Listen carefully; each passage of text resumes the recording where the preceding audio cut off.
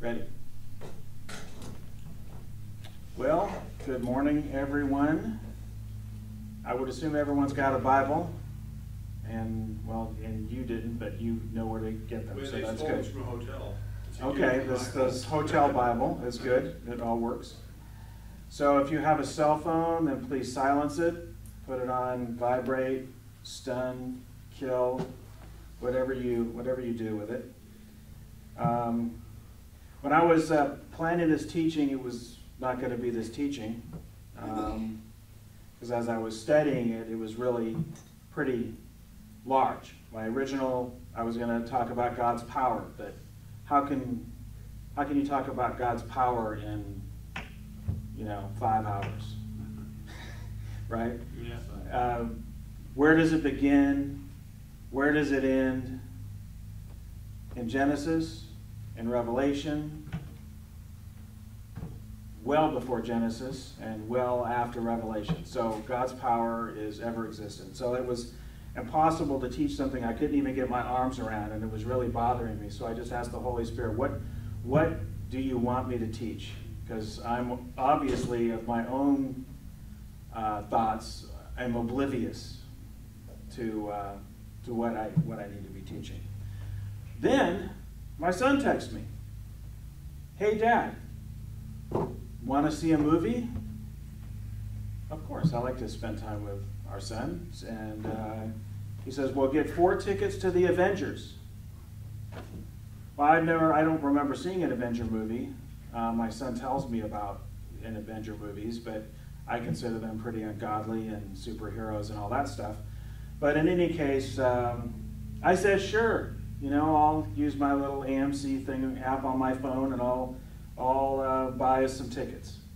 He wanted to go opening day, but we ended up the next day. And in this movie, and I'm not recommending anyone see it, but I'll tell you the important parts. Anyways, Chris Pratt, the movie opens up and there's fighting and people being slugged and all this stuff. It's all going on, and there's a villain, of course, named Thanos, and he's mad and he's trying to kill everybody. Chris Pratt, known as Star-Lord, that should give you an idea of why we don't see these movies, was asked by the villain, "Who is your master? Who is your master?" And then Chris Pratt's thinking as he's fighting somebody, he goes, "Is this the part I'm supposed to say Jesus?" Well, Jesus just got pretty good billing in a movie people have been waiting for years to see. And I hear chuckles in the audience, but my wife and I were sitting in our reclining chairs, because this theater is pretty nice. We're sitting reclining, and we're like, yes, this is where. I don't know why I just didn't stand up and start shouting it. Yes, this is where you say your master's Jesus, because Chris Pratt is supposedly a Christian, and that's between him and God.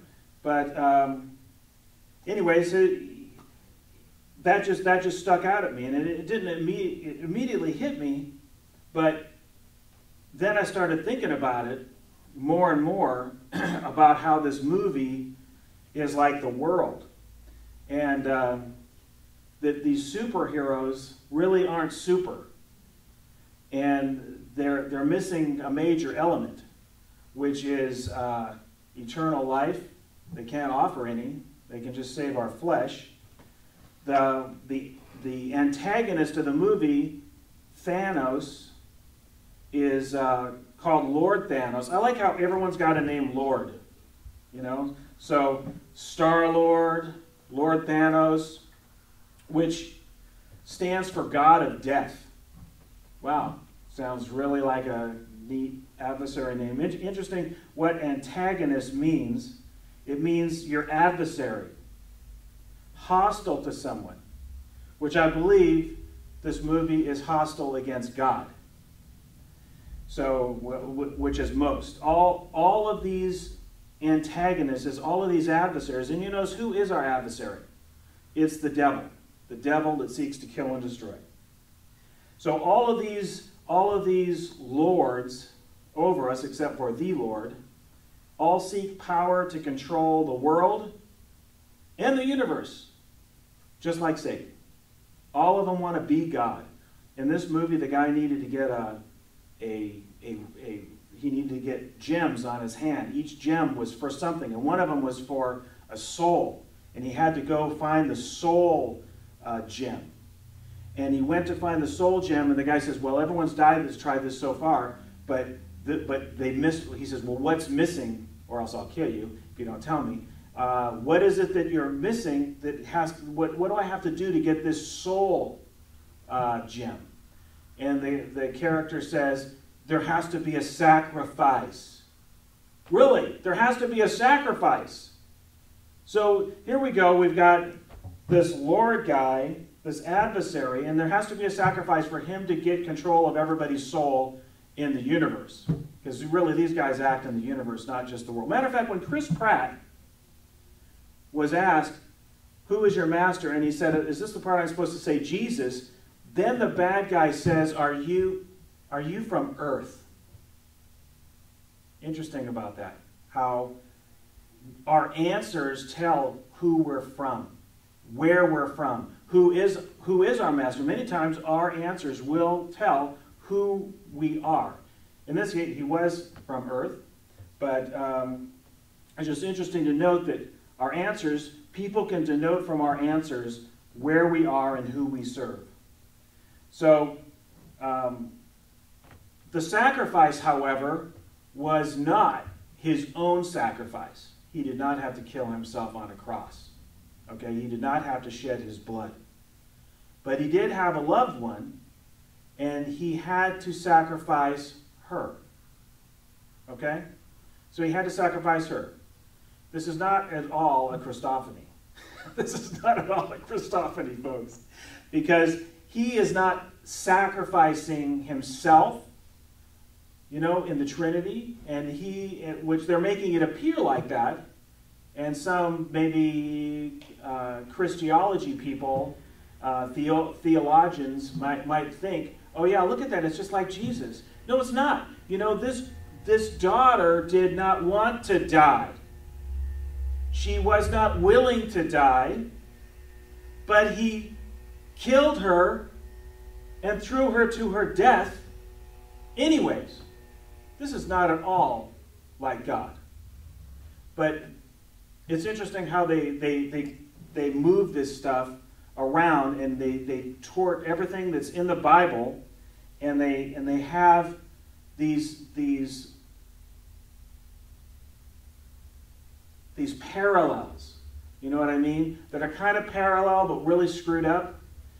But, you know, when I went to that movie, and this is not going to get frisky or anything here, so, you know, but I wore a t-shirt, so that way people would know who my master was.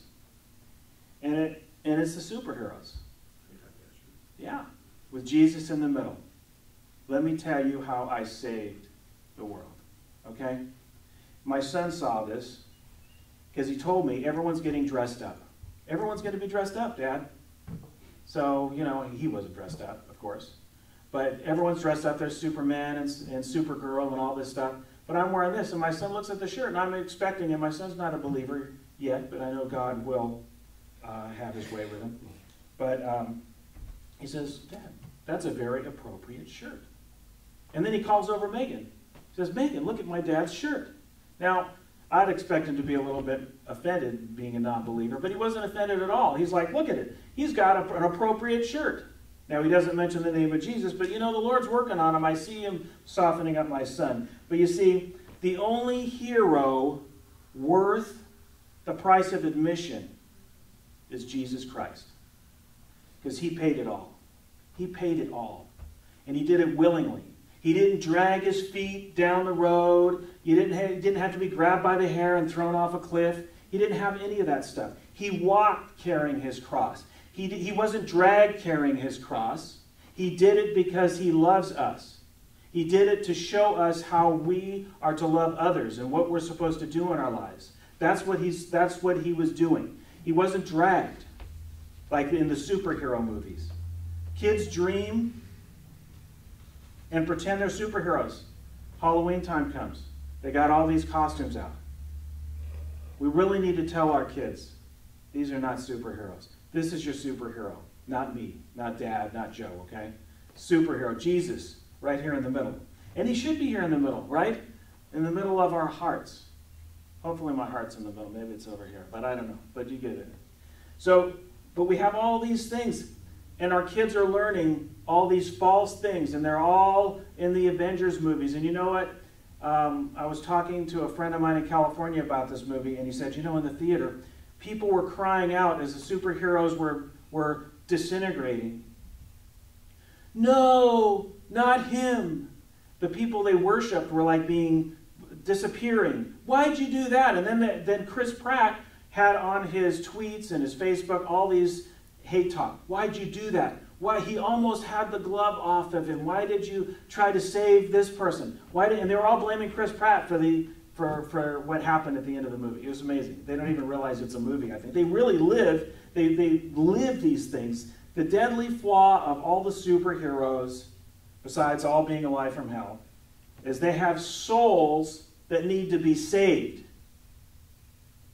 And they can't save souls.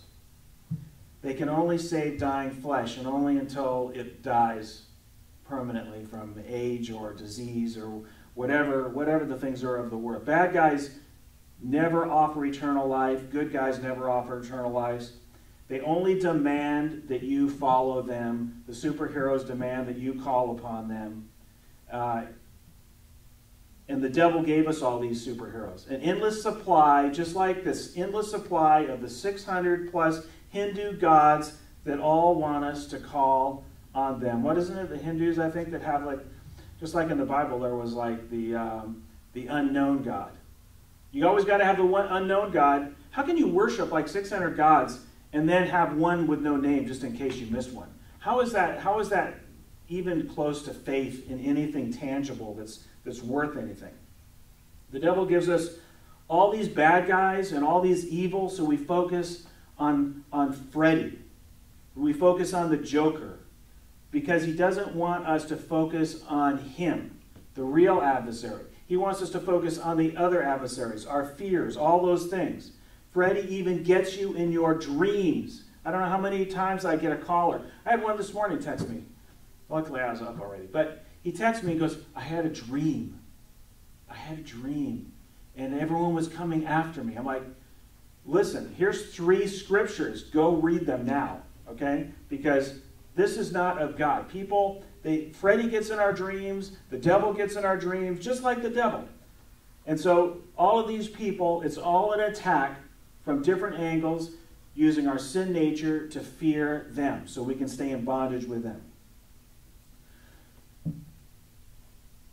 So we need fake superheroes to save us from the fake villains in the movies. That's the way it always is. We always got to have Superman to save us from whoever he saves us from, and we got to have Batman to save us from the Joker and Scarface or whatever his name is. Been a long time since I've seen those things. But what they never give us in the movies is a true Savior, King of Kings, Lord of Lords, Maker of heaven and the earth, and that have from the beginning and the end, the Alpha and the Omega. They never give us that guy. We'll probably come up with Alpha and Omega man pretty soon. So right now, we can turn to our Bibles to Matthew 6:19, which will be our scripture for our main scripture that we're going to be going to this day.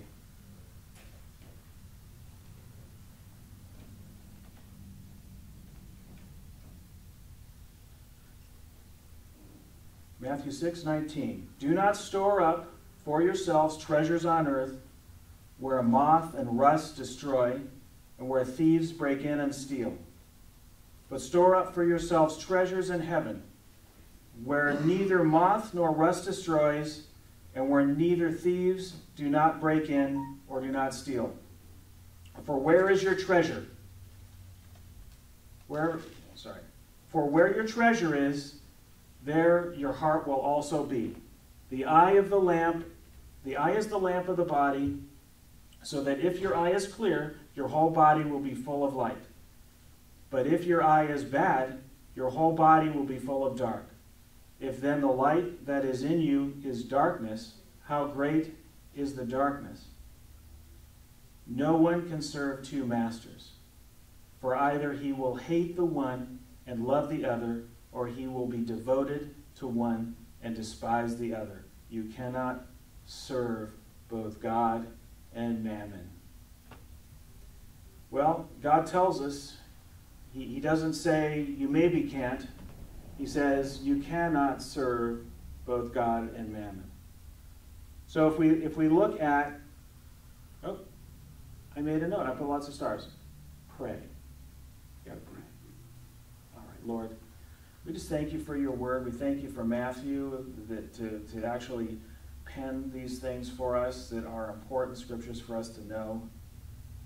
We pray that you would bring us to the saving truth and knowledge of saving grace of your Son, Jesus Christ, that made us, as we follow him, that our sin nature does not have dominion over our lives, Lord. We just thank you for this time. We pray our ears would hear and our eyes would see the light, that our eyes would be open to the light and not closed to dark, closed and locked away in darkness, Lord. We thank you and praise you in your name. Amen. All right, and that's why I put those stars there.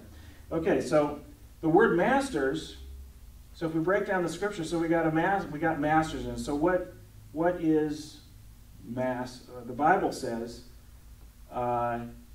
in Luke 16, it reaffirms Matthew. It says, no servant can serve two masters. Either he will hate the one or love the other. Same thing, you cannot serve God and mammon. Elijah came to the people and said, how long will you hesitate between two opinions? If the Lord is God, follow him. If Baal, follow him. But the people did not answer him a word. Wow. They're just dead ears, dead eyes, dark. But it's true. If the Lord is God, follow him. You got to choose a master. Follow him. You can't stay in the middle of the road. A choice to decide tomorrow, a choice to decide in an hour, a choice to decide next year is not a choice of choosing God. It is a choice, but it's a choice not to choose. And it's a choice that you chose not God, because you'll either follow him or you'll follow the devil. So you have to choose. In Galatians, if I were still trying to please men, I would not be a servant of Christ. That's just an excerpt from that scripture, not the whole thing. So if I'm trying to be a servant of men, I'm not a servant of Christ, because men are filled with earthly demonic wisdom.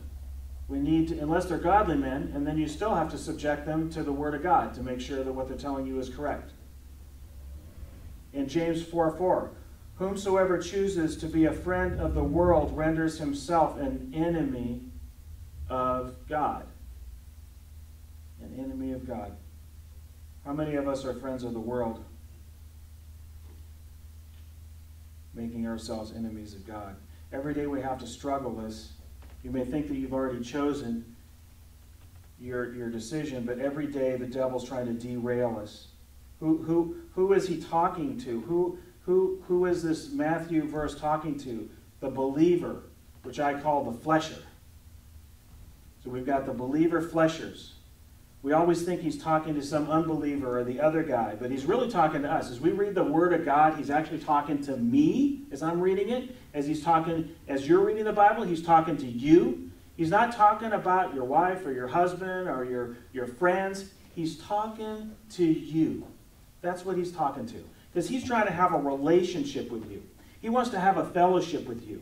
He wants to be your master.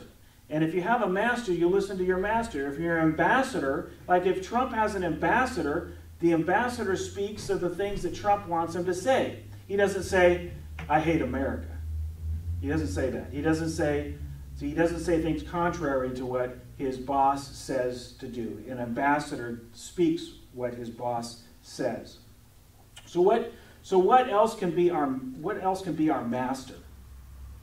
More than just a job or money. Because a lot of people just think of mammon as job and money. So how about hate? How about resentment? How about fear? We see fear all the time. We have fear. When we have a bad dream, we have fear. When something goes wrong, we have fear. But you know, I got news for you. It doesn't matter what you fear. Do you know who's on the throne? Who? Christ is on the throne. And he's always going to be on the throne. And you can't knock him off his throne. If you don't believe in him, he's still on the throne. If you swear at him, he's still on the throne. If you turn your back on him, he's still on the throne. You can't put him off the throne. Thor can't put him off the throne. Lord, whatever, can't put him off the throne. Nobody can knock him off the throne because he's there to stay. He's there to stay. What about unforgiveness? We all have to struggle with unforgiveness. Like, you know, we got to forgive. Oh, should I forgive? They didn't ask me for forgiveness. God didn't put forgive 7 times 70 if they ask you to forgive them. He doesn't say that. Hard-heartedness. How many hard hearts are in heaven? Yeah. You don't even need the calculator for that. Because the calculator, you just turn it on and it says the right number. 0. 0 hard hearts. Can you imagine being in heaven, there's hard hearts? You know, Jesus, you know, my mother-in-law, she's just really horrible. And, you know, my brother and my sister, they're just really bad people. And, you know, so-and-so said something about my new angel gown or something and didn't like what I was dressed in up here in heaven. Really? Do we want to hear it? Does Jesus want to hear it? No, he already had to hear it. He has to hear it all the time. That's why he probably goes, nah, nah, nah, nah, nah, nah, nah. Doesn't want to hear us. How about selfishness? Selfishness. Anyone ever selfish? Probably. I'm probably selfish. Pride. Pride's a killer. Pride's a big deal. I think pride is probably the number one thing the devil uses to kill us. To drive us. What kills us? A separation from the Father kills us. All right? It's not, maybe not immediate, but it's a gradual. We start to be separated. We start to maybe say bad things. Our foul language starts coming back. Our thoughts start coming back. The farther we get from the Savior, the worse it starts to get for us. And then he says, oh, how about the pride? Did you hear what she just said? Did you hear just what he said? I need to tell him he's wrong. I need to tell her she's wrong. I just can't believe this. I just do so much. I work so hard, and I just get no appreciation. I deserve a raise. Pride. Covetousness. Looking at what other people have. Man, he's got a nice new mower. About that guitar. You know? That guitar. If I had a guitar like that, I could probably sing like an angel. Probably not. But maybe I could play like an angel. Covetousness. Whatever you think you possess that stands in between you and God, you need to really think about eliminating it. And I think about that a lot because, you know, as every day passes, you know, you just wonder, what am I doing this for? Other than the godly things. What am I doing? What am I working for? What am I doing this thing for? Why am I wanting to go out and do this? What is this purpose? Unless it can be for God, it's really going to burn up. So it really doesn't have much value to me. And so I'm always thinking about, wow, is this real? Is there something that I'm like, now, this is taking God's time that I should be spending on doing godly things that I can't even hear him because I'm so busy doing stuff. I mean, for me, I work pretty long hours, and I'm always talking to people on the phone. I'm always working on people's credit and stuff like that, trying to get them back in shape. It takes a lot of time, and I'm thinking about, wow, this really possesses a lot of my time. But I try, you know, and sometimes it overlaps. It overlaps my Bible reading time. I mean, if I start out the day and I don't do the Bible reading, and if I don't post on the Marriage Hotline and on Harvest the daily Bible readings right in the morning, if I do one thing before I do that, I miss it. It's like I'm completely out of order. My wife always goes, hey, don't forget, I know I just gave you 20 things to do when you just opened your eyes this morning, but you got to go do what you usually do. Thanks, I've got 20 things on my list now, and now I'm going to do this. But I got to be reminded to do the things I'm supposed to be. Why do we need a master? Why can't we be our own master? I can be a good master. I'll treat myself good. I'll buy myself nice clothes, get myself a steak every day, yummy. So that's what I do for myself here. I'm just going to pamper myself. Why do we need a master? Because I'm a sinner. Because when I popped out of my mommy, I was certified and toe tagged, just like in the morgue, for hell. I should have worn a toe tag today. It said hell on it. Walk around barefooted. Everyone could see where I was headed. Hell. And I don't really need a name in hell because no one gets a chance to talk to me because I'm busy gnashing my teeth. So why do we need a master? Because we're born slaves to sin. Because we have a sin nature. We're fleshers. Fleshers. We're gonna copyright that. Just like fake news. It's going to be copyrighted. Get my lawyers on the phone. We need to be. So he also talks about we cannot serve two masters. So what does serve mean? Well, the Bible says in Matthew, then Jesus said to him, Get you hence, Satan, for it is written. For it is written, worship the Lord your God and serve him sometimes. Every once in a while, every other day. Just on Sunday. No. What do you say? Only. Always. In Joshua, it says, if it is disagreeable in your sight to serve the Lord, choose for yourselves today whom you will serve. He said today, didn't he? We need to examine ourselves to see if we're in the faith today and tomorrow when we leave this building. We have to decide who we serve. However, in Joshua, I believe it's 20, he says, but as for me, how many people have this sign in your house? In my house, we will serve Darth Vader. No? The Lord. But for me and my house, we shall serve the Lord. That's what he says. So at least Joshua had it right. Although Joshua, he had his hard times. He was until the end of Joshua where he was doing really well, and then he just started to crack up at the end. I forget which chapter it was, late 20s or something. But they had gone into battle. God had brought him lots of battle. I mean, he threw snowballs from heaven and killed people. He had it be daylight for God knows how long, okay? And he did all this for his people. And then they lost a battle. They killed who knows how many tens of thousands of people. Well, they didn't do it. God did it. But then Joshua throws himself on the ground and he says, Lord, why have you done this? Why did you take us out of Egypt if you were just going to have us lose these 30-something guys? Did he really have to go back to Egypt? Did he really have to bring the Egypt thing up? Just crazy. So he brings him up, and he's complaining to God about losing these guys, and what does God say? And this is what God tells us. When we're having a pity party, when the world is coming down on us, this is what he said. Get thee up. Get thee up. It's real simple.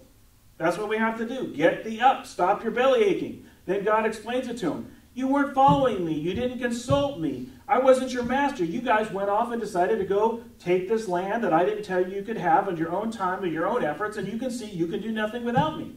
And we can do nothing without God. In 1 Kings, if the Lord is God, follow him. Okay, we actually have that one. Great. I think that ball guy is probably some superhero in the next Avengers. Probably they'll be putting him in a bale. So in 2 Kings, they feared the Lord and they served their own gods after the manner. So they feared the Lord, but then they served their own gods anyways. And we fear going to hell, maybe a little. We think we're going to heaven. But yet we serve other gods. We serve our small g gods. We have to examine ourselves. Are we serving God today? Ezekiel, go serve everyone his idols, but later you will surely listen to me. And my holy name you will profane no longer with your gifts and with your idols. God doesn't, it sounds like God really doesn't, he doesn't really have like a gray area here. In Romans, it says, you are slaves to the one whom you obey, either of sin resulting in death or obedience resulting in righteousness. We all want the latter. We all want the righteousness. But are we all willing to be obedient? In 1 John, do not love the world nor the things of the world. If anyone loves the world, the love of the Father is not in him. These are heavy words. They really lay it out here for us. If anyone loves the world, the love of the Father is not in him. The word mammon talks about mammon. It says, one of them, in the NASB, it talks about wealth, but I prefer to look at the King James to see mammon. So mammon is actually an Aramaic term for wealth, property, or anything of value. It also refers to any or all of which some people serve instead of God. So it's not just about wealth. So this NASB is a liar. Probably the other Bibles, many Bibles are liars when concentrating us on wealth. Wealth ain't our only problem. We got all sorts of problems. We got the cults, okay? In Florida, they got the gators.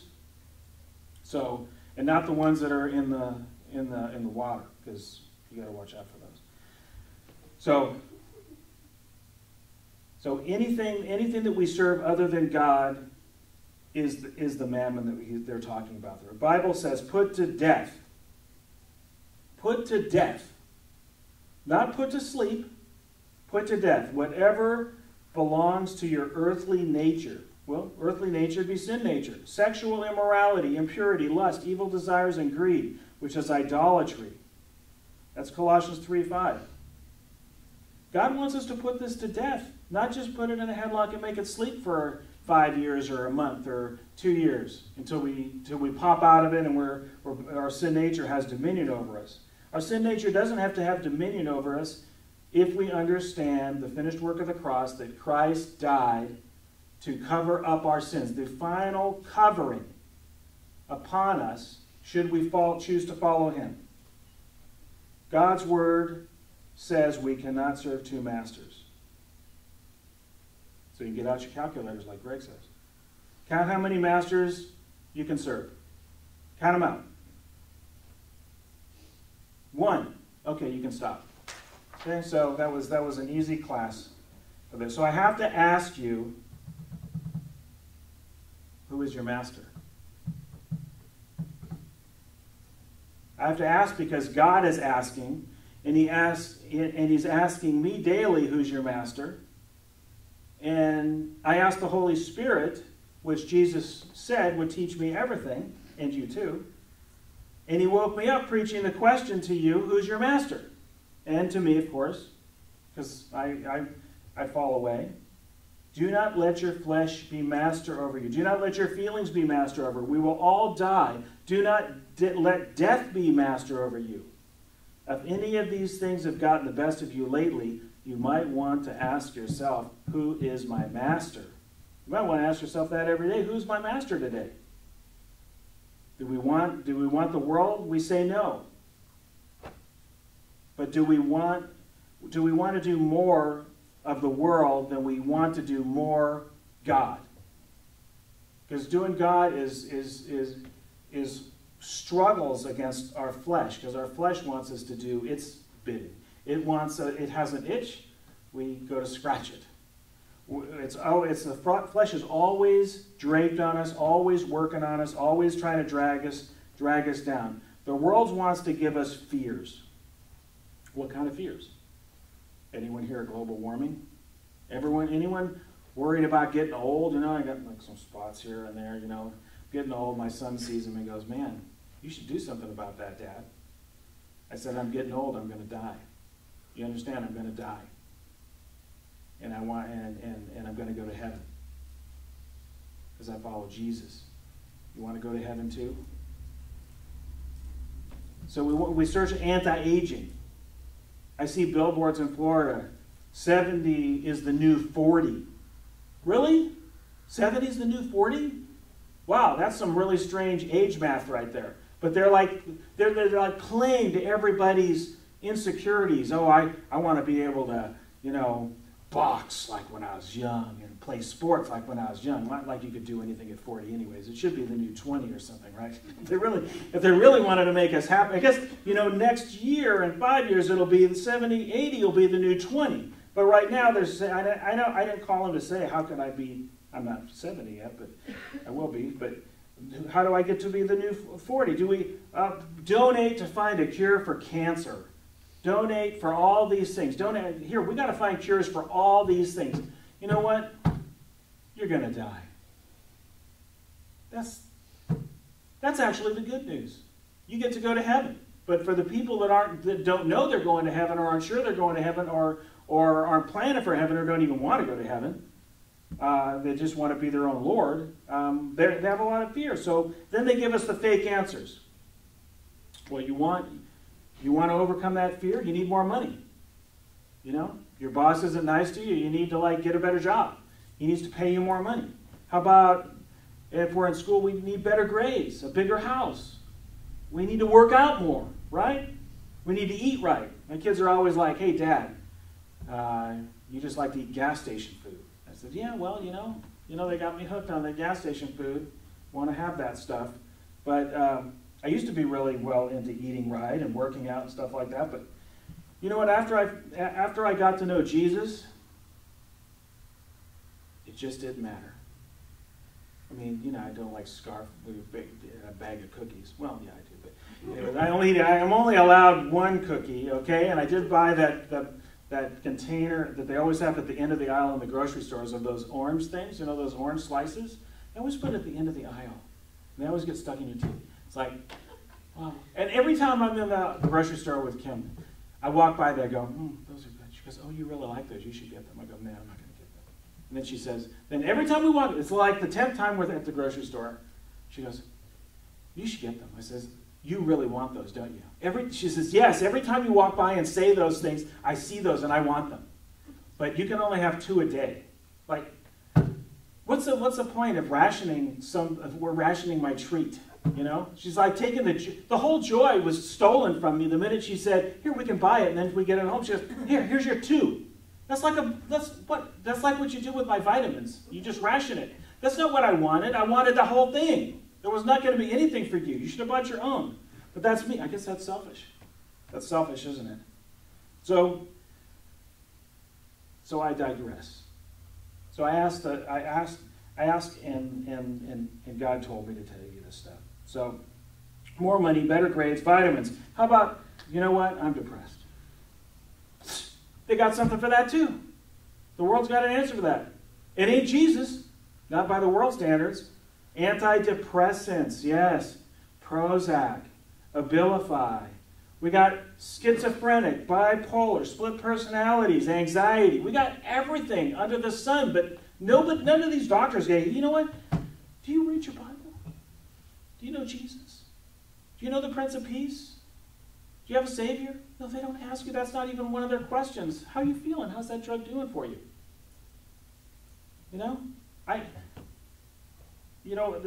When years and years ago, my wife was diagnosed as bipolar, split personalities, depressed, wanted to kill herself every day, would say, oh, honey, that knife?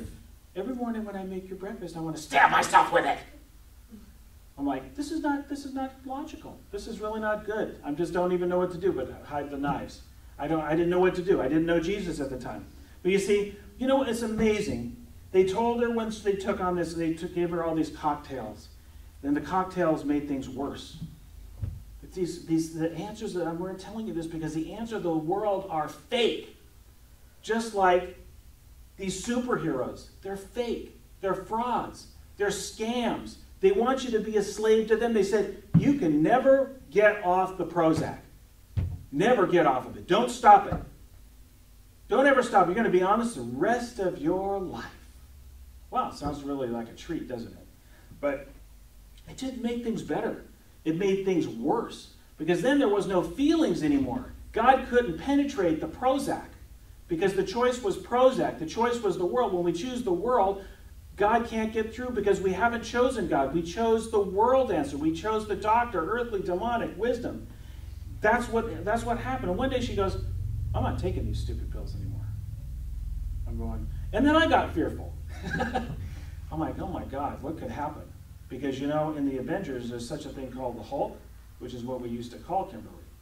So we would call her the Hulk, because if you made her mad, she would not turn green, but we felt like it, and we would run for our lives.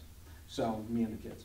But anyways, once I found Jesus, and I was forced to, because I found out I was not God, and I could not save myself, or anyone else, or my wife, or my kids. I had needed Jesus. Once I realized I needed Jesus, I was able to speak things of God, wash my wife with words of the Lord, and, well, she wasn't bipolar anymore. She didn't want to die every day. She didn't want to run away. She didn't want to hide. She wasn't scared all the time of all the demons that were harassing her anymore. But the answer is Jesus, not these fake answers. The world wants to give us anything to make our flesh look better. Look at the commercials on TV. I mean, you don't see as many like cologne and perfume commercials as you used to, because I guess we're all happy stinking. But there's plenty of other things. There's plenty of makeup commercials and things like that. And there's a predominance of meds for stopping smoking, which is just a vice that Jesus can cure. But you need Chantix. The side effects are you may kill everyone in your house. To me, I would think that Jesus is a better choice because Jesus won't have me kill everyone in my house. They also have the cartoon of the woman. You ever feel like this? Oh, my life is so hard. Try this. Some sort of antidepressant. Look how happy she is now. Now she can go to work with 3 jobs, cook dinner, raise her family, take care of her husband. What a great woman she is. I mean, this is all like program. This is all programming. We're looking at the world through the world's goggles. They put like these glasses on us that we only see the world focusing on the things of the world. We see the billboards, we see the commercials, we see everything, all the signs. It's kind of like on the freeway work out there on the 65. There's all these detours, and they got it here, lanes shifting, oh, lane uneven, and you're trying to follow those things. The world's always trying to follow those things, move us around the lanes, and to keep control of it, to keep our focus. So we got to focus on it. And as long as we have our worldly goggles on, we can't see the God. We can't put our godly goggles on.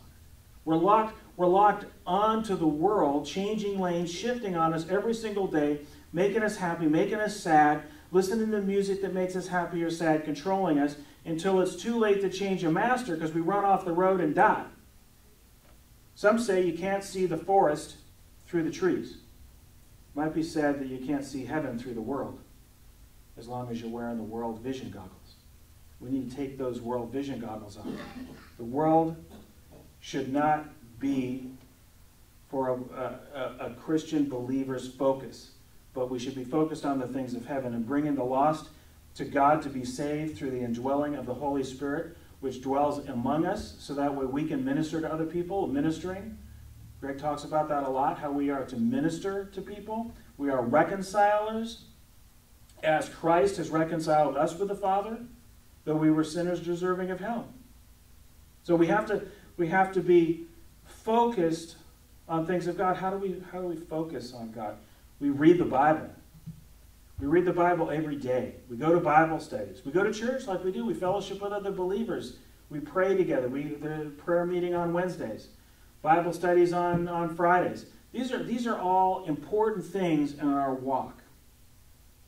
So we kind of talked a little bit about it earlier. So when we were in school, and we didn't follow the teacher's instructions or the teachings. I did this a lot, especially through high school. I kind of lost interest. So didn't follow the instructions, and what did I get? I failed. I failed. And here we got, the world gives us A, B, C, D, E, F. Not an E, but an F. As deceptions, making us think we've got some gray area. Our whole life is, we believe that we have a gray area. That there's something that we can be good enough to go to heaven. I think Israel suffers from that. The Jews suffer from that. They think they can follow all these rules, but they don't understand. They have a toe tag. Hell. That's where they're going without Jesus. There is no way through the Father except through the Son. The Scriptures are really obviously. Nothing in this world is black and white. It's all relative. It's all feelings. It's all opinions. The world teaches us we can get a D and still graduate, a C and still graduate, a B and still graduate. Pass or fail, folks. That's what God says. Follow me. It's not an A or an F. It's a believer or a non-believer. A follower of a Christ or a non-follower of Christ. Jesus said, follow me. Do you think he just said it to a couple of people? A few people? He says it to us. He said it to you. He said it to me. That's why I accepted Jesus as our Lord and Savior, because he was calling to us. He said, follow me. We said, yeah, I think that'd be cool. I think I'll follow you. And then it gets rough. You know, we gotta stop doing things that we're not. Stop focusing on our world God. Stop doing the things that we used to think we'd enjoy. Which, you know, it's amazing how little I miss of my old glamorous life. I guess I could call it. It was glamorous to me, but how little I miss of that life when I'm with Christ. The type of things that we focus on. So we have to be answering that all day long. Who do we listen to? Do we always try to seek God's wisdom? Always try to, hey, is that something Jesus would do? So Satan said to Eve, surely you won't die. He said that. What a lie. Because surely she did die, and she killed everybody else too. But the devil is so wily that he actually can twist that. He can say to her, look at that, you ate from that tree, and look, you're still alive. You're still breathing. You're still walking. Look at that. God's a liar. You're not dead. Look at you. Yeah, go feed your husband. Yeah, go hang out. But the devil twists that. When we got the worldly goggles on, we actually think we're still alive. I thought I was alive before I knew Christ, but I was dead. The devil told me I was alive before I knew Christ, but I was dead. Toe tag. Hell. He didn't tell me that. Imagine that. So, even though you get away with something, some sin, some stronghold, some hard-heartedness, selfishness, pride, whatever sin it is, understand that sin always leads to death. And God does not lie. And you need to clean your house. Clean your house of your sin. Ask forgiveness and accept it and change. Do the 180. Turn away from who you were serving that moment when you did that thing, and turn and face Christ, who wants you to follow him. The devil hides our spiritual death from us until it's too late, till we're physically dead. So when we go out of these doors after we had 20 minutes of praise, 5 hours of teaching, there will be our vehicles. And they're out there right now waiting for you. You know, when I sit here sometimes I think, wow, I gotta, wash that car. But that's not an appropriate thought. So we'll go walk out the door, we'll go, man, that's a dirty car. But it's gonna rain. God's gonna wash it, so I gave him the glory. And as we drive, there'll be cars coming this way and that way, and then we'll start focusing on that. The sermon's starting to get more distant. What was that sermon about anyways? Something about service. I don't know. Anyway, so we start to forget. And then our stomachs will start growling and saying, feed me, feed me. Our houses will need cleaning. Our laundry will be cleaning. Our lawns will need to be mowed. But I did that yesterday, so I'm good today. So it didn't take long to get the worldly goggles back on our faces. Once we walk out that door, I want you to be thinking, Joe said, where's my focus? Did I just strap on the world and I just go, oh man, where'd God go? Oh my God, I forgot. I have this fear. I got this problem. I got all this stuff. Oh, Jesus is on the throne. What do you want for me to do today? So let's say we go out the doors and we start looking for souls. Because that's our job, save the lost. Feed the hungry, but they're really hungry for the word. So be watching to how you can represent Christ, so that way your answers, just like in the beginning of the sermon, people will know who your master is. So when you answer, you won't go, is this the time I'm supposed to be saying Jesus? Is this the time I'm supposed to be asking for forgiveness? Is this the time I'm not supposed to be smoking my cigarette? Is this the time I'm not supposed to be doing this or doing that? Looking at the pretty girls? I know none of us guys do that. Those are for the guys in Texas, right? That's what Greg always says. We're not in Indiana, we're not those kind of guys. Thank God. I really do thank God. So, bring me the poor, lost, and the hungry, and I will feed them, says the Lord. So that's what we're supposed to do, but he's not talking about their bellies. He's talking about their souls. Feed them. Feed them the bread of life. But in order to feed them the bread of life, we have to actually have the bread of life in us. We have to be in our word, prayer, and fellowship. So, no, we can't just hide in the building, and we're not supposed to be hiding in the building like some churches, like I think in Kansas City, they got a 24-hour church.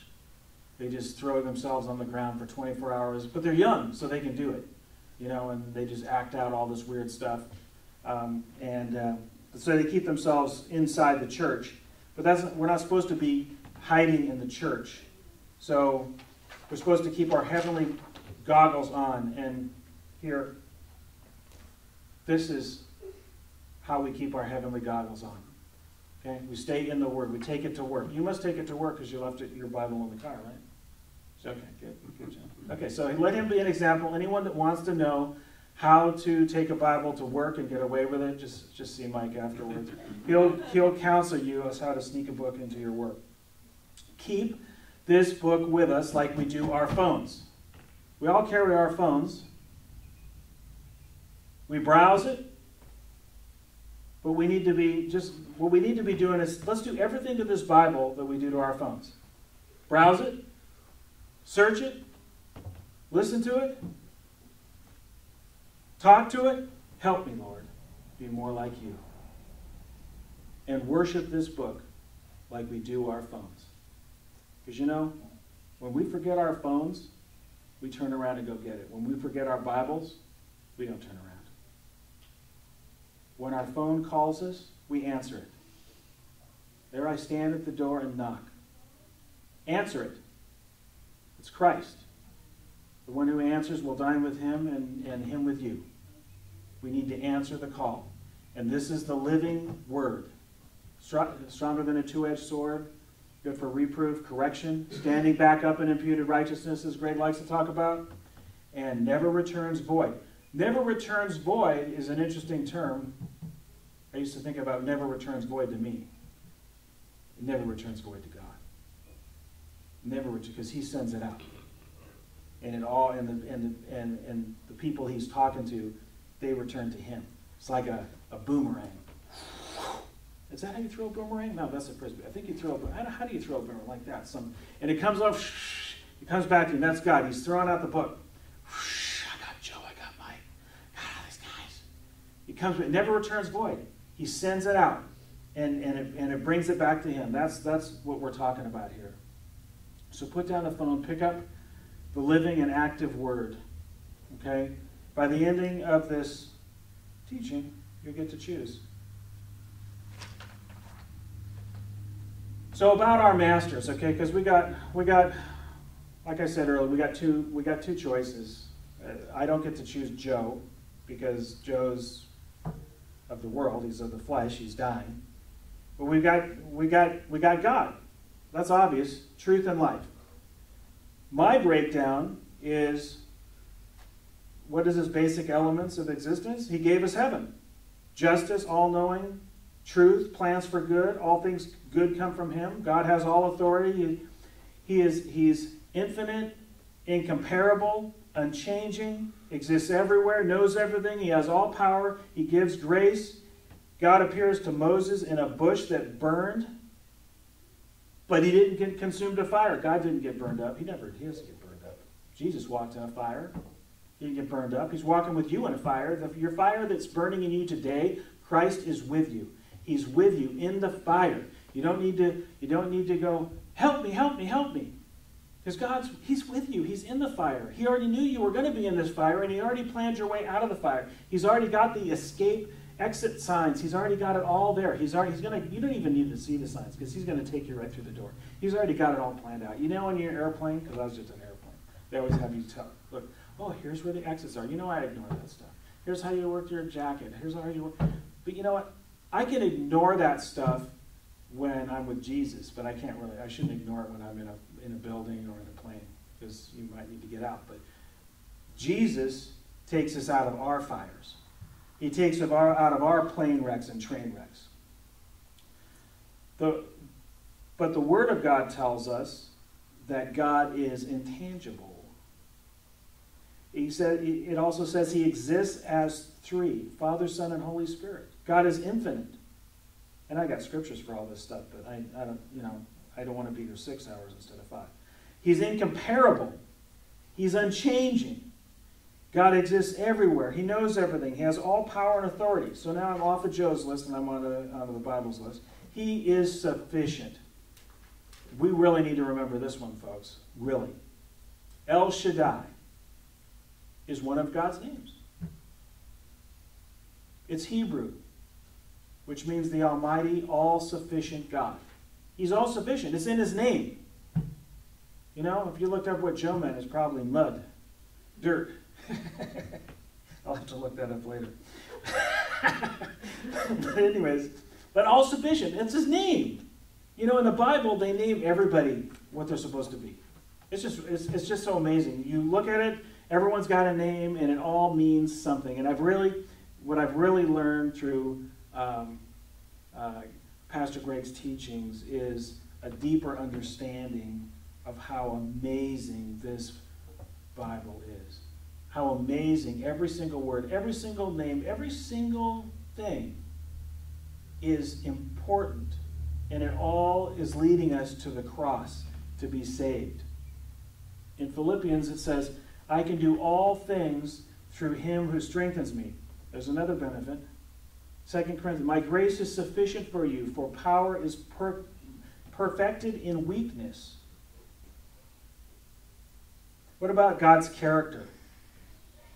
So, much better than our character, because I can't fit. I look at, if I put Joe's character, I got none of these. Well, let's go through them. God is just. Joe's not just. God's loving.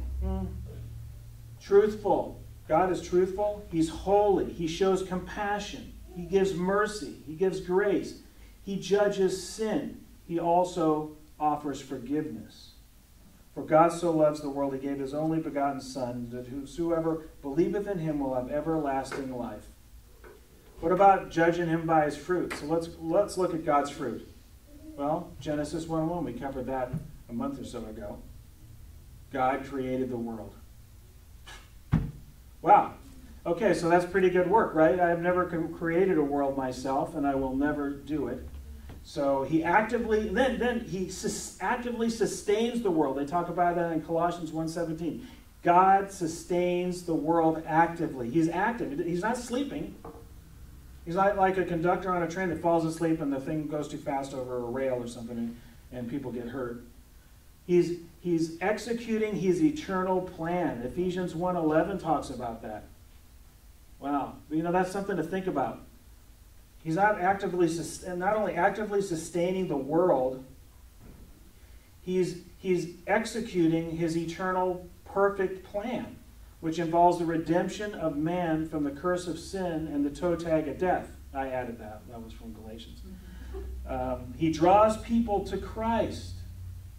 He disciples his children. That's what he wants. That's why we're in church today, to disciple, to put our God glasses on, our holy glasses on. And he will judge the world in Revelations 20:11. So that's something we don't want to be here for. So what about God as far as his relationship with us? God became incarnate. He dwelt among us to show us the relationship he wants with us. So through his Son, he showed us how he wants us to be. He showed us a love that was immense. The Son of God became the Son of Man, the Messiah, because the Son of Man is a Jewish term, and is therefore the bridge between God and man. He sent us a bridge.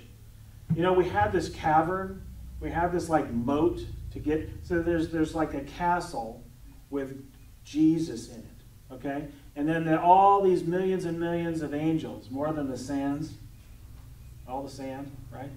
And they're all in there, but there was a moat keeping me from getting over there, keeping you from getting over there. And there's alligators and maybe a Loch Ness monster. I don't know what is in there, but there's something in there that I can't swim through, so that's out of the question. But he actually sent his Son to be a bridge. We're like walking over Jesus' back. Come on, hold still, Jesus. I'm walking. I'm in the castle. It's that simple. Jesus is the bridge between God and man. He sent an intermediate, an almighty counselor to us. Who's the counselor? The Holy Spirit. Through his Son. So we can be forgiven for our sins. This is a good relationship. It really seems kind of one-sided, although the atheist would say it's one-sided towards God because he just wants us to be his slaves. But look at all he's done for us. Look, he gave us a bridge. He sent his Son so we can have forgiveness for our sins. Our sins were forgiven through his Son's blood, Christ on the cross, and it wasn't our blood. That's a pretty awesome gift because, you know, in that movie I saw, she had to die, so thrown off a cliff. Don't go see it. He's reconciled us with God and given us eternal salvation. Wow. It was all good, and it was even made better with eternal salvation. So we got forgiveness and eternal salvation. So we should be reconciled away from this dying world to him. In Jesus Christ, all of the fullness of the deity lives in bodily form. Christ said, if you have seen him, excuse me, if you have seen him, you have seen the Father.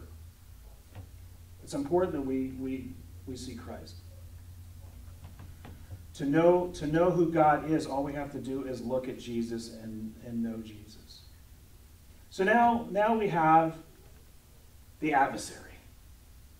Or what do we call him at the beginning? I think he is the antagonist. He's antagonizing. He antagonized me for a long time. He's antagonized you for a long time. And so now we got to talk about the devil. Well, my elements are, I just talk about the devil as sin and death. That's how I describe him. He's actually found, his name was first used in 1 Chronicles, chronologically, Job, which was, Satan is also found in Job 1 and 2. Satan literally means adversary, a Hebrew word. So he's named well. So let's see, the elements of Satan.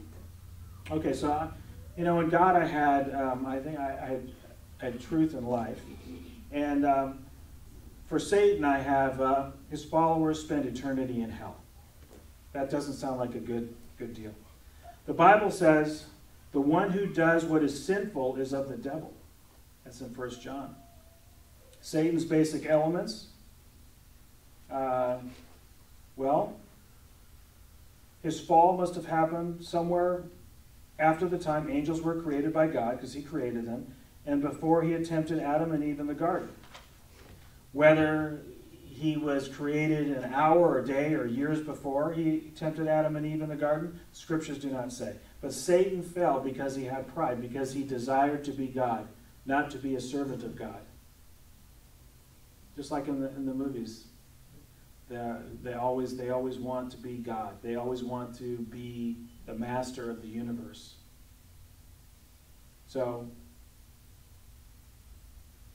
isn't our fleshly and sinful nature much like Satan?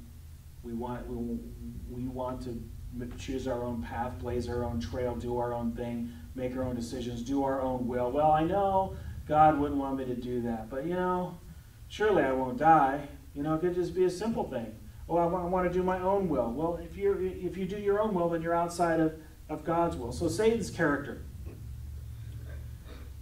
Satan's proud. He's described in the Bible as being proud. Not a novice, lest being puffed up, he may fall into condemnation of the devil. Fierce and cruel. This is really, who would ever choose this guy as a master? He is described as a lion who walks about looking for things to devour. Us is what he wants to devour. So be sober and watchful. Your adversary, the devil, as a roaring lion, walks about seeking from who he may devour. Something's going on here. Someone's playing some music. Powerful. The devil is powerful. Even Michael the archangel would not rebuke him without calling upon the name of Jesus. Now, this is something to, you see a lot of this stuff in the false doctrine of Christianity, where you got people, devil, get out, I rebuke you. I rebuke you, devil, get out of my house. You got all that stuff going on, and I saw it in that movie, something. Anyways, War Room. And that lady was walking around kicking the devil out of her house. She had no authority. Because it wasn't Jesus has the authority. When Michael the archangel contended with the devil and disputed about the body of Moses, he did not dare to bring condemnation or slander to him, but said, "The Lord rebuke you." He knows, these angels know who to call upon and what the powers are. The devil's a deceiver and deceitful. Satan's method consists of deception. Now the serpent was more crafty than any other beast in the field which the Lord God had made. That's in Genesis 3. Subtle. He's also subtle. He's sneaky. Oh, it was innocent. I get those callers all the time. It was innocent. I didn't mean to. But I fear lest by any means, as the serpent beguiled Eve in his craftiness, your mind should be corrupted from the simplicity and purity that is towards Christ. So as long as you set your mind on Christ, you can't be beguiled like Adam and Eve. A temper. He's angry. One of the names given to the devil in the Bible was the tempter. Well, I guess it's not temper. I can't even read my own writing. Anyways, it's a tempter. So he's a tempter. He tempts us. So that's what he does. Satan works in conjunction with the world system and the sin nature of man to constantly bring temptation into people's life. See how he works in the conjunction with the world? This is all this stuff is he's the prince of the air. All this stuff is what he uses. Everything in the flesh he uses. All the doctors he uses. All the TV he uses.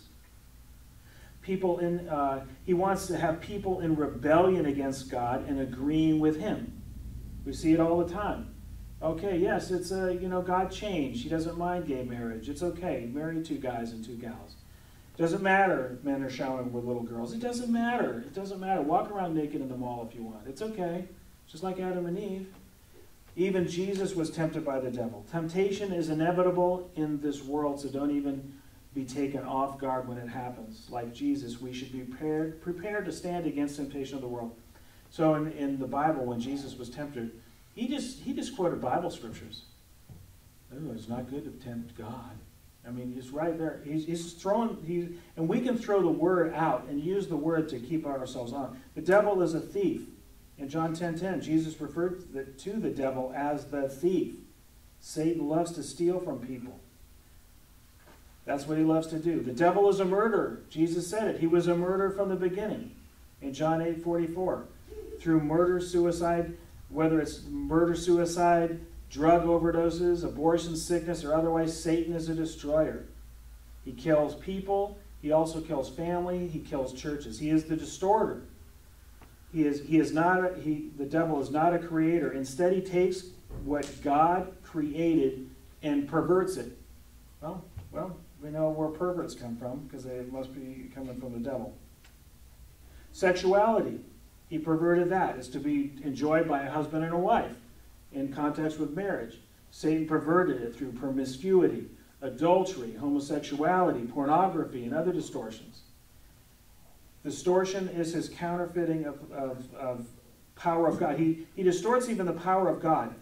And he distorts the gifts, the genuine gifts of the Holy Spirit. The gift of prophecy is used in occult divination. Psychics, fortune tellers, astrologers, false prophets are operating in demonic spirits that mimics true gift of prophecy. Who is Satan by his work? Well, in the Garden of Eden was probably his first work. He came to Eve with a question, raising doubts about the goodness of God. And he implied that God was a liar. Surely you won't die. God said you will die. So surely you will die. But he implied God was a liar.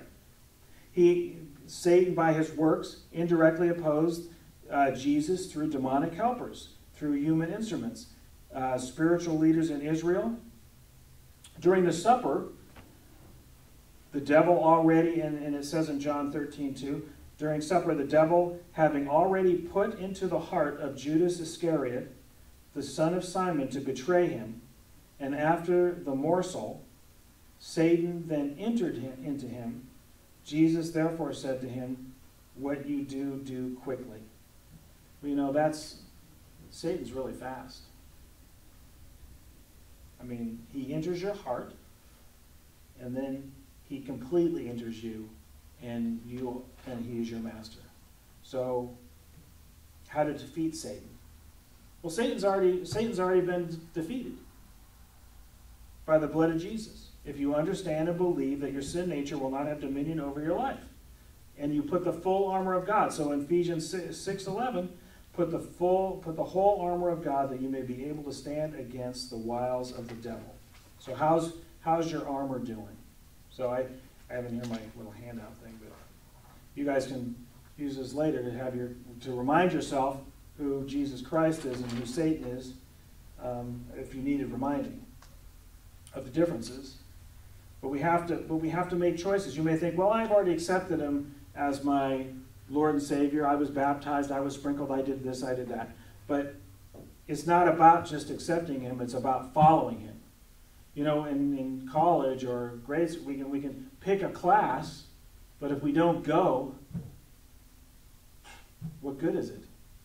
How are we doing on our sanctification? We accepted him, and then unless we daily check us to see if we're in the faith, we've got to choose it every single day. And so people should be able to tell, as we talked about earlier, every word from our mouth and every decision we make, who is our master. So we have to choose one. God is, the devil is, both exist. They're the only two choices. You don't get to add more. God gave us choice. So why do we struggle? Because God gave us choice. We may say, well, that's not fair. Why did he give us choice? Doesn't he love us? Well, love is giving choice. You don't go up to some girl on the street or guy on the street for you ladies, because we're outnumbered here.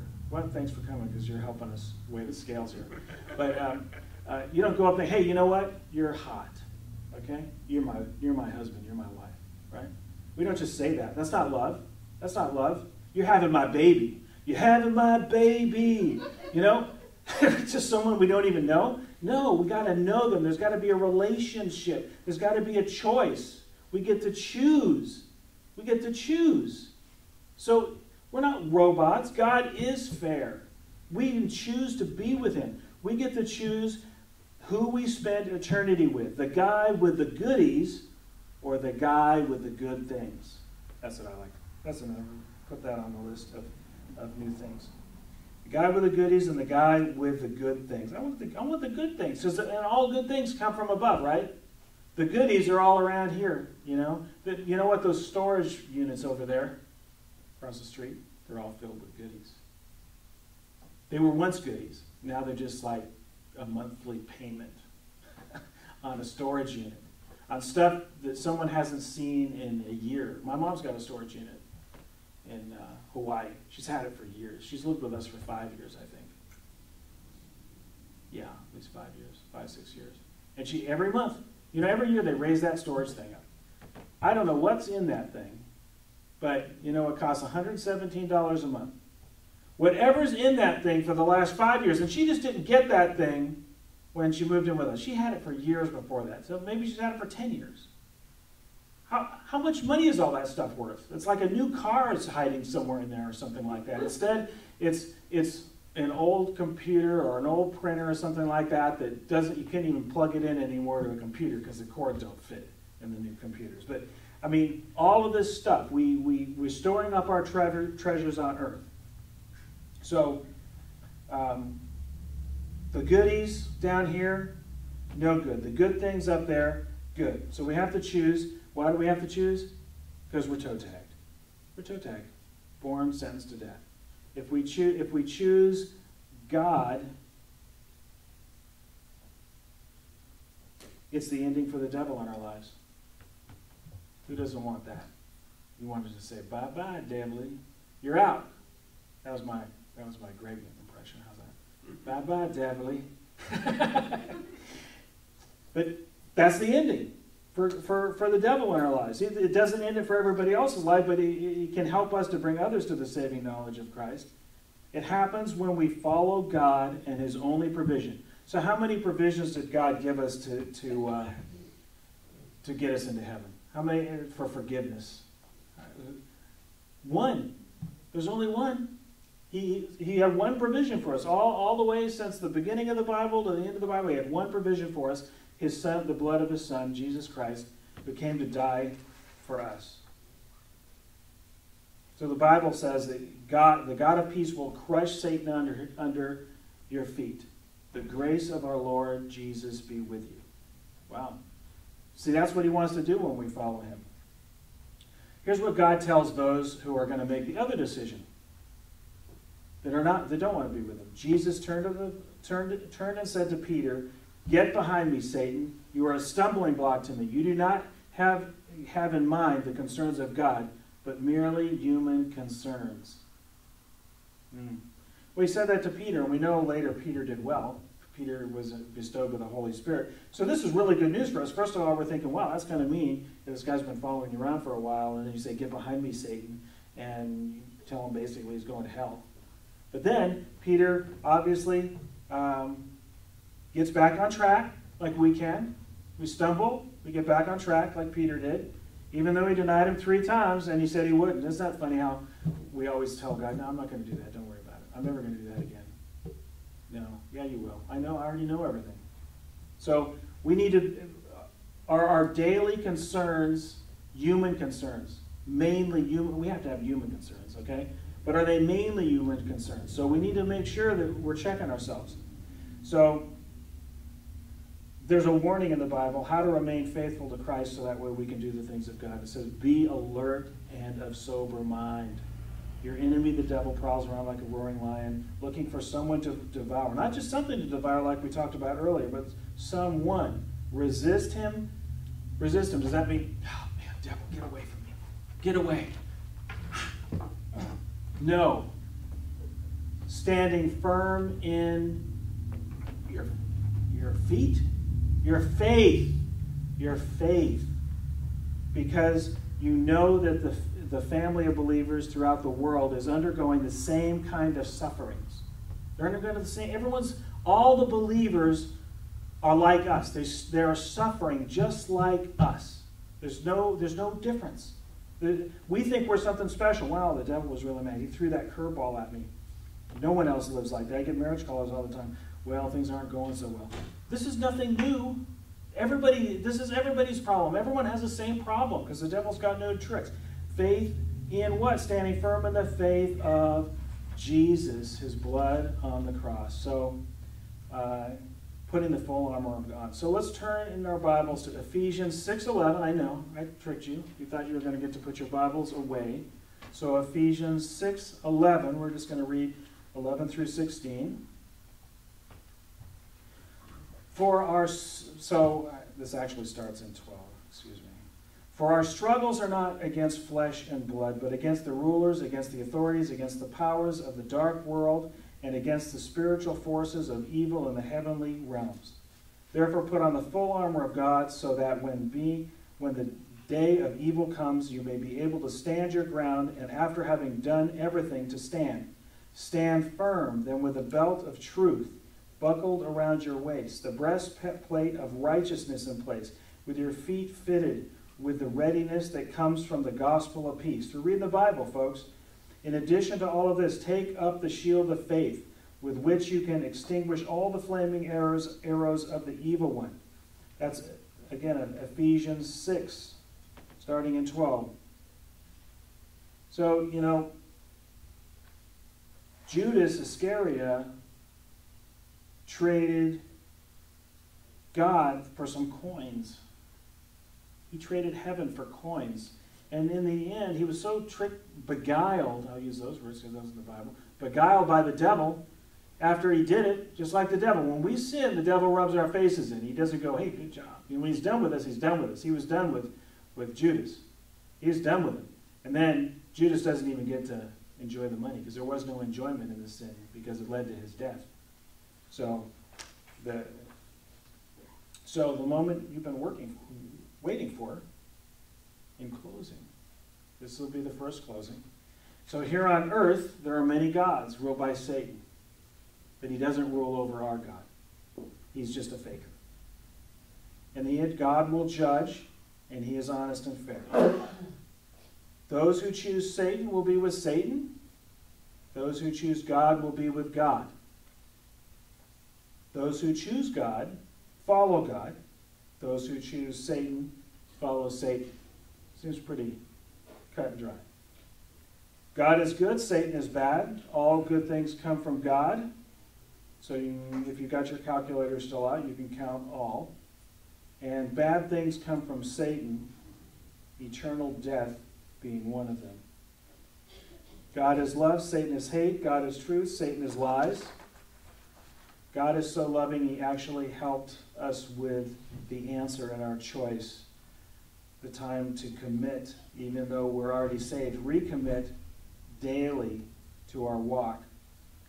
Who is our master? Who is the truth? Who is the way? Who is the life? Who is the beginning and the end, the Alpha and the Omega, and knows everything? Who is your true God? Because we know who the true God is.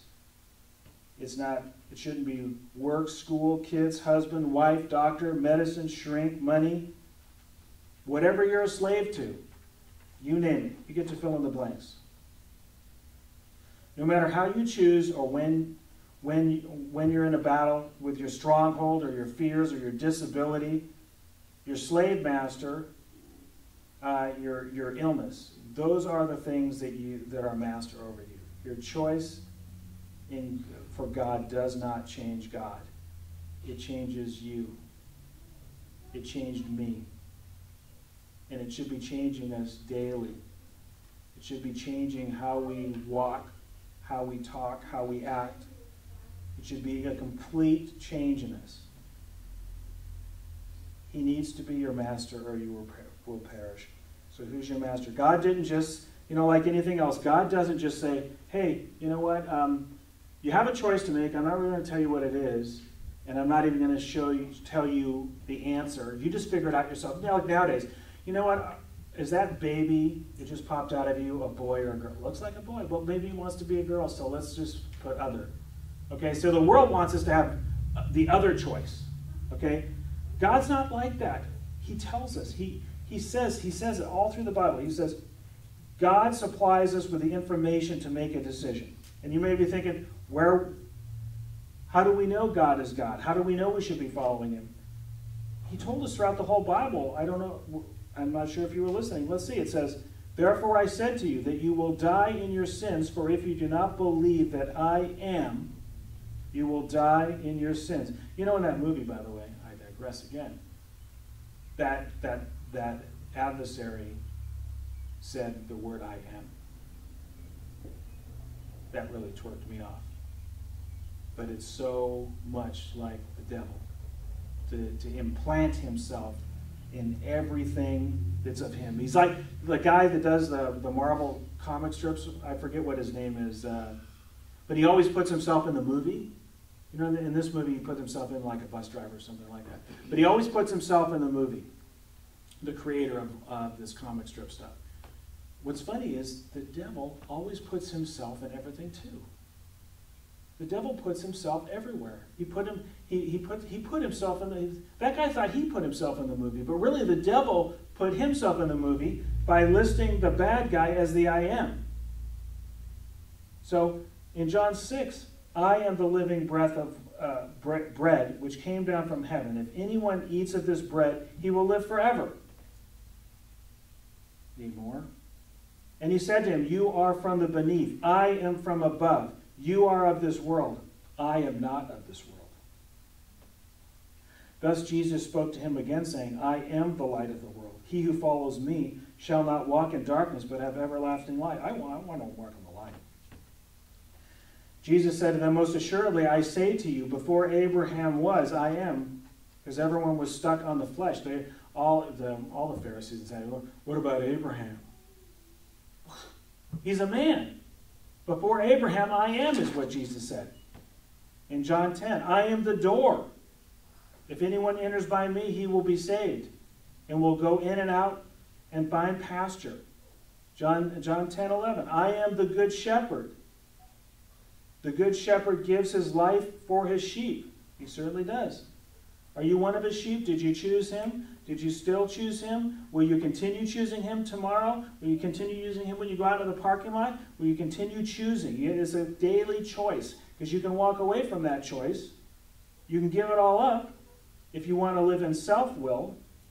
John 10:36, do you say of him whom the Father sanctified and sent to the world, you are blaspheming because I said, I am the Son of God. The Father sanctified Jesus, and he wants to sanctify us, you and me. John 11:25, Jesus said to her, I am the resurrection and the life. He who believes in me, though he may die, he shall live. That's good news for us. He wants to resurrect you and me, but there's a choice. We just don't die and get resurrected. We'll get judged, but he wants to resurrect us to heaven. So that's our choice. John 14:6, I am the way, the truth, and the life. No one comes to the Father except through me.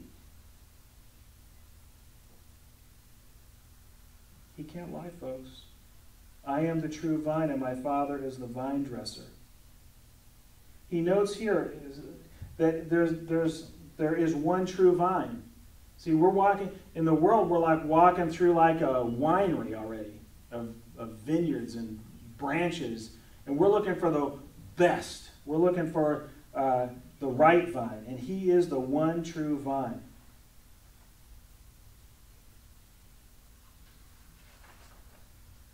And we have to choose the right vine.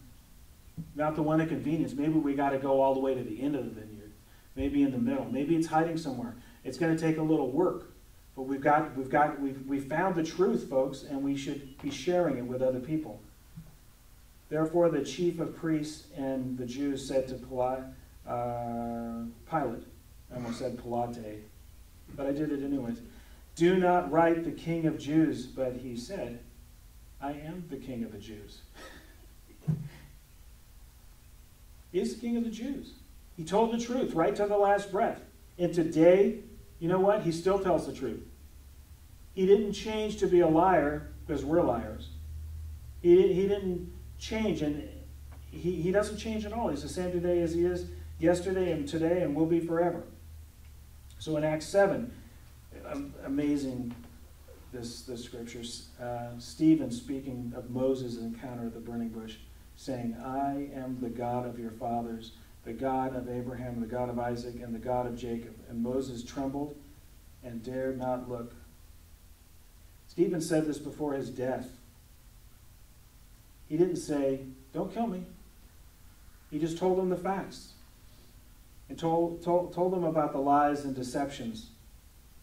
But they killed him anyways because they were serving someone else. I mean, you look at these people that follow Christ and they have this peace about them, even when they were getting stoned in the head with rocks. I don't think I could even do that. You know what I mean? I'd be crying and blubbering like a baby probably. I don't even know. I'd just try to punch myself in the face so I could die quicker or something. I don't know. But these people are amazing. Their faith. But you know what? Sometimes I wonder about that kind of stuff. What's it going to be when I'm about to die? Am I going to go out kicking and screaming? But you know what I know about God? He always prepares us. Just like he prepared us for the choice of Jesus, of God or the devil. He always prepares us, and he's going to prepare us for death when we're close to him. And we'll know peace even through our physical death. In Acts 9, he said, "Who are you, Lord?" And the Lord said, "I am Jesus, whom you are persecuting. It is hard for you to kick against the goads." Pastor Greg loves those goad things. Always kicking. The conspirator to kill Stephen and is now being reconciled to God. Wow. I mean, he's always working. God will blind us and then open our eyes like he did with Paul. So that way we don't have to go to hell. So God told you, choose and walk every step with the great I am. Lord, we just thank you that you give us protection from the enemy, Lord, the liar, the deceiver, the murderer since the beginning. I pray protection over each and every one of the people here and the children in the back, Lord, that you would be protecting them from the evil one and that you would send your warring angels to pre-fight every battle that's coming, Lord, and that you would give us peace so that way we would know rightly to give you the glory. I pray that we always give you the glory in everything because all good things come from you and nothing comes good from us, Lord. Just a bunch of dying stuff. We pray for safe travels for people driving home, Lord, that you would be with them and be with the other cars around them, Lord, and the people. We just thank you that you could be here with us, that you would actually come to be with us and gather with us, and that you would seek us, that you would leave the 99 for the one. We just praise your holy name. Amen. Now that you're sent out, now that you've made a choice, hopefully you chose the right one. I think you guys did. You're sent out, and you can tell other people about the choice.